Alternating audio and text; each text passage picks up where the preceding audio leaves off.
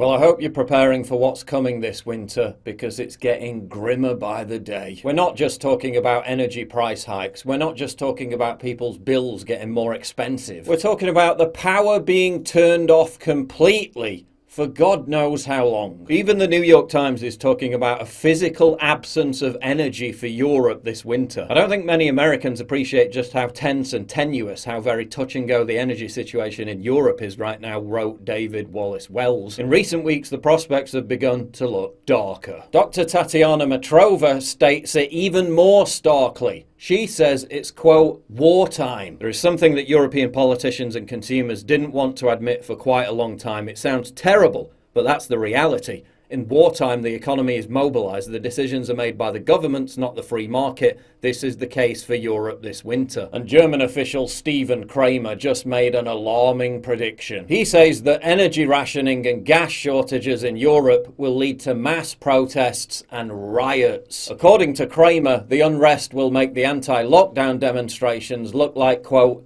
a children's birthday party in comparison to what is coming. If the crisis scenarios described at the beginning of the energy crisis, supply crisis, economic crisis, worldwide famine, with the subsequent migration crisis and the possible expansion of the Ukraine war continue to escalate almost simultaneously, then we will have to deal with a high probability of a situation that threatens the existence of larger parts, especially the stability anchor middle class, in our society. Germany is, of course, completely dependent on Russian energy. Before the war began, Germany imported 55% of its gas from Russia, along with a third of its oil and 45% of its coal. Now Germans are being told their thermostats will be remote controlled, and they're telling them not to shower and not to drive their own cars as they prepare to inflict energy rationing on the population. And they can blame Vladimir Putin until the cows come home. But NATO is equally to blame for creating the conditions that led to the invasion of Ukraine. Western governments and the media are to blame for pushing and implementing disastrous green energy policies, renewable resources which are pathetically incapable of filling the gap left by coal and nuclear plants, which are being shut down by our governments left, right and centre. They've left us desperately dependent on an industry that isn't fit for purpose. Our living standards, our quality of life is being deliberately dismantled in the name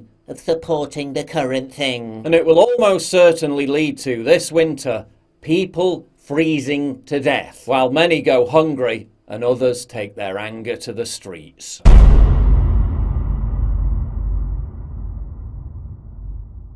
To get exclusive content, early access, behind the scenes stuff, and to personally interact with me, please sign up for my community at pauljosephwatson.locals.com. Link in description, and thank you for your generous support.